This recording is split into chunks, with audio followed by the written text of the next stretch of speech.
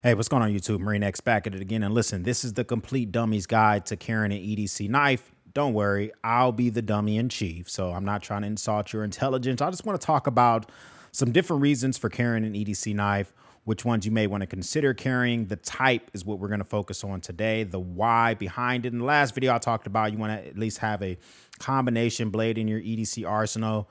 Now let's talk about how do you carry that EDC knife. Now, as of late, I've gotten recently really dedicated more and more to carrying a different variety of EDC knives, depending on what I'm going to be doing. So I'm going to jump right into it and just talk about why the type that you may want to carry. Now, this is going to be focused on when you might want to carry this type of knife, how you may want to carry it, so forth and so on. So we're going to start here, working the way from left to right. So these first two groupings here, we'll move the rest of these kind of out of the way.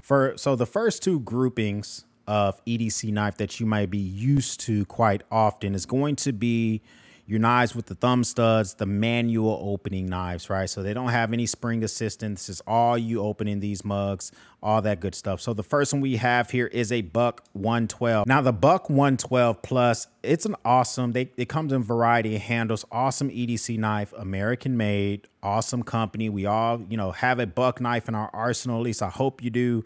So very simple knife. I love the fact that it's picking up the oils from my hand in this knife. And it just has its own unique features and something that's nice to look at. But there's pros and cons to carrying the first grouping of knives, which are your knives that are manual opening and they have a pocket clip. So first off, this Buck knife, I'm talking about this is almost a two-handed opening type of knife because of the amount of pressure. Also, the liner lock is back here in the back, but just a lot of pressure. You're not flicking this thing open to get this thing open. Now, once it's open, it's pretty secure. You don't really have to worry about this thing kind of coming down on top of your hand or anything like that. It is something that you got to consider when you're deciding to carry a knife that has a pocket clip. First of all, whenever you carry a knife that has a pocket clip, you scream the fact that you're carrying a knife. It's connected to your pocket. Depending on the pocket clip, it could be hard to sometimes get that knife out. Now, if this is just going to be used to scare some Amazon boxes, then, carrying a folding knife is not that big of a deal. But if you're going to want this for some type of self-defense, maybe this is the backup to your boomstick, right? Maybe someone's too close to engage with a boomstick, so you want to engage with a knife. Well, trying to pull out a folding knife like this one when it's really hard to open is going to be difficult. So I would say just right next to its brother here. Now, this is a Benchmade Mini Adamas. This thing has great action, right? So a lot easier to open this thing. You could easily open this. Easy whip action, open it over and over and over again. I don't have any issues when it comes to actually opening this knife. Even with the ability to easily open a knife, you still have to worry about the fact that you're going to be trying to pull this out of your pocket. You're going to be fumbling around. Now, once again, if it's just for those Amazon warriors, right? You're opening boxes, you might have to cut some cordage, stuff like that. Okay, not a big deal. But if you're going to be using this for self-defense in any type of way, I would just kind of shy away from the traditional folding knives, especially the ones that are complete manual opening. Hey, listen, if you're getting good content out of this video, make sure you hit that like button down below. It lets YouTube know they need to share this with others because this might be some information that they need. Sticking into the realm of manual opening, similar to those. Now, this one, in my opinion, is it can be a step up or a step down depending on your preference. This is the Tactile Knife Bear. Wonderful, absolutely wonderful looking knife. This thing has bronze scales on it. It has a Magna Cut DLC blade, but it is a slip knife. It's a two-hand opening knife. You're not going to whip this thing open. So in a defense mechanism, probably don't want to go this way. But with enough pressure, it will simply close. So there's not a liner lock that has anything on it where you need to release. Literally, you putting pressure on the blade is what allows for it to close. But here's some pros about this thing. It does not have a pocket clip. So if you're trying to quickly get it out your pocket, unclip it from your pocket, and you're in some type of defense mechanism, it may be a benefit. That might be a benefit. It really depends on you.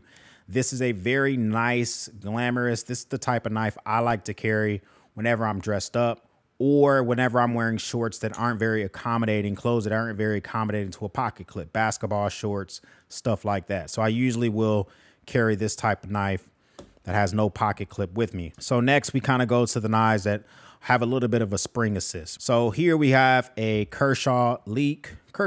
Now this one here, different style, kind of like the way the blade looks on this bad boy. Kershaw, not all their blades are made in America.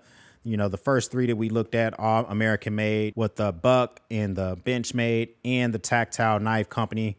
We're coming in on the Kershaw. This one specifically is an American made. They do have a lot of Chinese made. Now this one, lovely patina already being developed on this thing. This is the copper handles on this bad boy.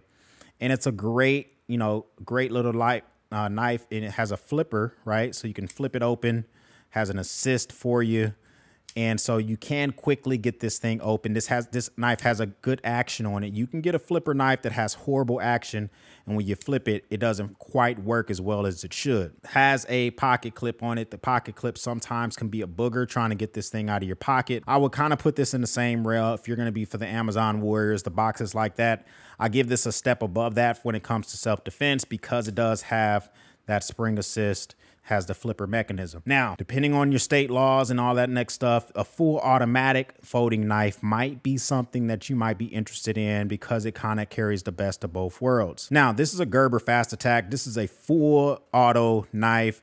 Literally has a safety right here. When it's red, you know it's hot. You just literally push this button and the blade comes out. This is the type of knife that you have to make sure is legal in your state, legal to carry. A lot of places it's not legal to have a fully assisted opening knife. It's way more reliable when it comes to a pinch. You pull it out your pocket, you turn off the safe, and you push the button and it's out. Now this one does have the partial serration, the Tanto style blade. I've had this thing for years. I got it when I was in the Marines. It does have the reversible pocket clip on the side. The pocket clip is it's not deep pocket clip at all. It's very hard to get on and off with the pocket clip, but this is a workhorse of a knife. You can use logs to bang on this thing. You can carry it in multiple places. It is a little bit longer, right? So, you know, this one's kissing up near the 4-inch mark for a blade. So you need to make sure it's legal within your state if you're going to get a fully assisted blade. You know, you're kind of like, all right, well, Marine X, you're kind of poo-pooing on folding knives, which I'm not really poo-pooing on them. They have a place. And in the world of EDC, if you're trying to defend yourself, if you're trying to defuse a situation, those may not be the first ones you go to. But then we kind of end up on this Benchmade dagger type knife. This is the Sock P. A lot of people are used to this Sock P type knife. Now, the thing about the Sock P blade, it's an awesome knife, but this thing really does serve one purpose, which is to poke holes, right? So yeah, you can absolutely open boxes with this thing, and you can use this for fighting. You can grab it. You know, it has a more sure grip with this big hole in the bottom, depending on your style of carry. When I was in the Marine Corps, we did teach Marine Corps martial arts, and we taught knife fighting. First thing in knife fighting is you're going to get cut. So remembering that, you know, this is going to poke holes in people. Now, the thing about knife fighting is that whenever you're defending yourself with a knife, and if someone else have a knife, the only way you're going to put someone down is if you create large cuts, right? People, especially on adrenaline, they can take pokes, but large cuts is how you put someone down. This knife is not really slated for that because of how you're supposed to carry it. So if you're using it in a poke method or whatever, you know, it's not necessarily going to be the monster for creating large cuts, but I would still kind of give it a leg up on any of the fixed blades knives. You can also carry this on the inside of your trousers, on your pants. You can carry this on your pocket, but you can carry this on the inside of your trousers. You can draw from your weak side, draw this, and you can use this in a defensive stance. So, you know, if you're going to be going into a place that allows it, the blade is kind of long, you know, that might be something that you consider, especially if it's going to be something that you want to be able to have more of defensive posture. Now, I personally, if I'm going to be carrying a knife mostly for defense, I've been leaning more and more towards fixed blades knives. Now, this is the SE, the Kandiri. I always get this one wrong, but the SE Kandiri knife. Now, this knife itself, super small blade, legal to carry in my state. Of course, they get bigger than this, but this is really good when it's time to hold in the hand, firmly put my thumb behind the knife near the jipping, and use this to create large cuts. Super strong knife. I don't have to whip this thing out and unfold it. I don't have to push a thumb stud. I don't have to push a button. There's no safe. Once I pull this thing off my belt, I'm ready to rock. It's a lot more discreet carrying this knife as well. I've wrapped some paracord around the included sheath for this thing, and I can actually loop this right through my belt loop with the paracord on the back, or I can just carry this in my pocket and pull it out my pocket and fully deploy the knife. Now, something like this is preferred if it's going to be in a purely defensive mechanism. This is definitely going to be something that's very useful in regards to being able to defend yourself. There are some people, especially here in Texas, that carry some monsters around with them when it comes to EDC. Now, this is the Benchmade Bushcrafter. This is a big knife to be carrying around on your person, but if it's legal where you are and you feel more comfortable carrying a knife in a big whopping sheath, that not only you're going to be able to defend yourself, but also freaking cut the dang on skin off a carcass from some roadkill that you hit, this might be the knife for you. Now, of course, this is a big whopping knife where the blade goes all the way through the actual handle and scales themselves. Plenty of places where if you want to wrap paracord through it or be able to mount this different ways, you can. Of course, there's a big whopping, lots of steel, S30V steel on it, and plenty of it, just in case you were wondering if you're going to have enough to play. Plenty of places here to hit this thing with a log or anything like that. Comes with its own beautiful sheath here. And you can obviously put whatever you want to on the side. I just kind of have here a little ferro rod so I can strike it if I need to. And then also has a little button compass on the end of it. So comment down below, like, how do you carry your EDC knife? Are you just kind of like an Amazon warrior? You're scaring boxes every day? Do you carry knives for defense? Do you kind of have a knife that does a little bit of everything? This is just kind of like a small display of what you may want to carry. It's up to you. But listen, if you're not a part of the battalion, make sure you hit that button below. We really appreciate that, and join the battalion.